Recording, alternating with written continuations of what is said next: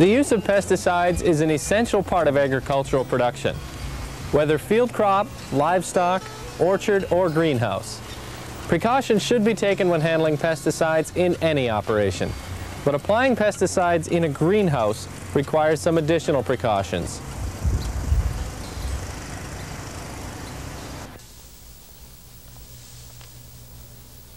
Greenhouse operations are unique because you work in a closed environment. And because space is limited, you're likely to come in contact with treated foliage. Pesticides do not settle out quickly because air movement is sometimes kept to a minimum. A preventative spray schedule is part of good management. It may contain many different pesticides used at various stages of production. There are many factors which affect your exposure.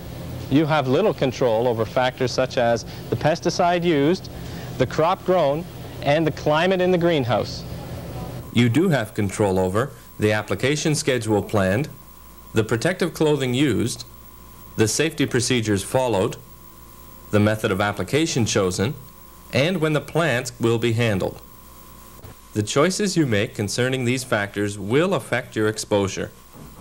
There are three major methods of application used: high volume spraying, granular applications, and low volume spraying. It's your responsibility to apply pesticides safely to reduce exposure to yourself and fellow employees. Let's look at one of the most common methods of application, high volume spraying. It involves the use of large volumes of water and high pressures between 300 to 600 psi. High volume sprays are hazardous because you're required to handle pesticides for extended periods of time, and applications are usually made during the day when workers are nearby. To protect other employees, spray in the early morning or late evening when no one is around.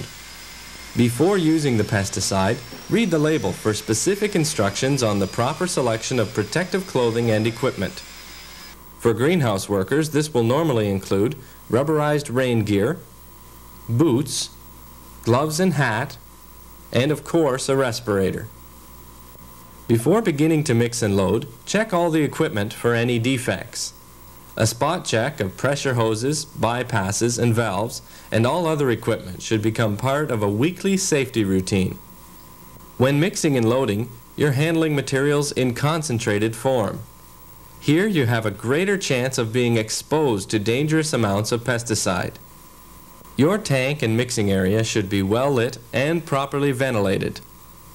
Use a sharp instrument to open containers. Measure on a stable surface below eye level. Be sure to accurately weigh powder formulations. Accurate calculation and measuring ensures that very little, if any, spray solution will be left over. Recheck the label for instructions on mixing and loading. Some pesticides can be added directly to the tank, while others must be pre-mixed. If you're using liquid pesticides like these, be sure to use a well-marked, clearly labeled measuring device, such as a graduated cylinder. Rinse the empty containers and the measuring cup at least 3 times. Put all the containers and measuring devices away until the time of proper disposal. The tank supply line should be equipped with a valve, or an air gap should be maintained between the hose and the solution level to prevent siphoning into the water supply hose when the pump has been shut off. If siphoning should occur, the water supply hose would be unfit for any use. Only use the hose that has been designated for filling the tank. Make sure everyone is out of the area before beginning to spray. Always start spraying at the furthest end and work backwards, spraying both sides as you go. Your exposure will be lower than if you had walked back through the treated area. There's a great deal of multi-level spraying in a greenhouse. Assess your own situation and decide the best way to protect yourself. When spraying overhead plants, be sure to wear protective head covering and pay particular attention to the protection of your arms. When spraying overhead plants, tuck the sleeve inside the cuffed glove. When spraying lower plants, tuck the cuffed glove inside the sleeve. How you apply your pesticides and the safety precautions you take depends on the product's formulation, such as emulsifiable concentrates, wettable powders, or granulars. The application of granular pesticides requires you to use some specific safety procedures. Dust produced during application is extremely hazardous. If you avoid producing dust when applying granular formulations, you can reduce exposure by inhalation. The chance of dermal contact is also reduced. There are some things to watch for when applying granular pesticides.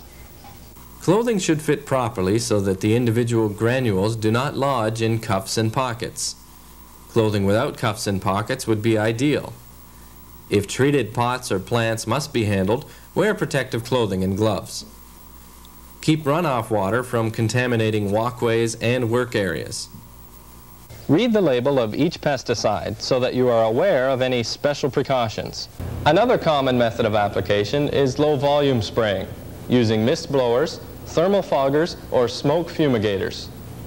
Mist blowers carry concentrated pesticides which are suspended as fine droplets. When mist spraying, pesticides are 10 to 20 times more concentrated than those used in hydraulic sprayers. You should always exercise extreme caution when applying pesticides with mist blowers, thermal foggers, or smoke fumigators. Before low-volume spraying, close all doors, windows, ventilators, and other openings to the outside. Make sure that all employees have left the greenhouse and post warning signs at all entrances. Do not remove these signs until the airing out period is complete. Lock all entrances to prevent entry by anyone other than you or your assistant. An assistant should always be available during application in case of an accident. If you will be smoke fumigating, take some time to plan the procedure with assisting employees. Assign a person to each aisle to place the containers. The employees should ignite the canisters simultaneously, then leave quickly.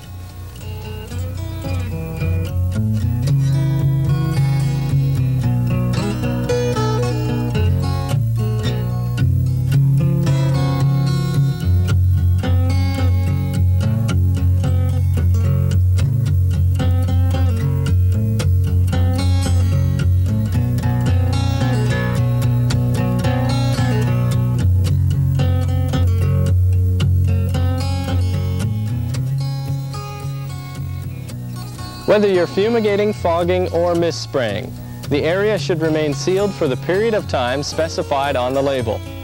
Then air out the greenhouse before anyone enters.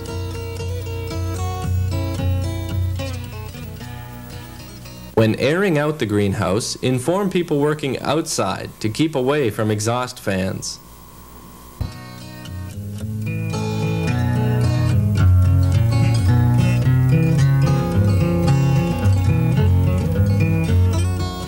Check the label to find out how soon workers can handle plants after an application, and how soon plants can be sold to consumers. Some pesticide labels state a minimum interval between application and re-entry into treated areas. Occasionally, an employee may question you concerning re-entry. Keeping a record of all application dates, rates, and methods used will verify the spray schedule and provide legal evidence if a dispute arises. Common sense should be used when spraying any pesticide. Here's a summary of the basics. Always read the label before use. Never eat, drink, or smoke while spraying. If it is necessary to stop for lunch, wash before eating. Store pesticides under lock and key. Never leave equipment or empty containers lying around. Empty containers should be disposed of properly and made impossible for reuse. No employee should handle pesticides unless trained in their proper use. At the end of any application, equipment must be cleaned. Protective clothing and equipment washed, dried, and stored, and the employee should shower and change clothes. Everyone benefits when pesticides are used safely by well-trained employees. Accidents are avoided and pesticide-related illnesses are reduced.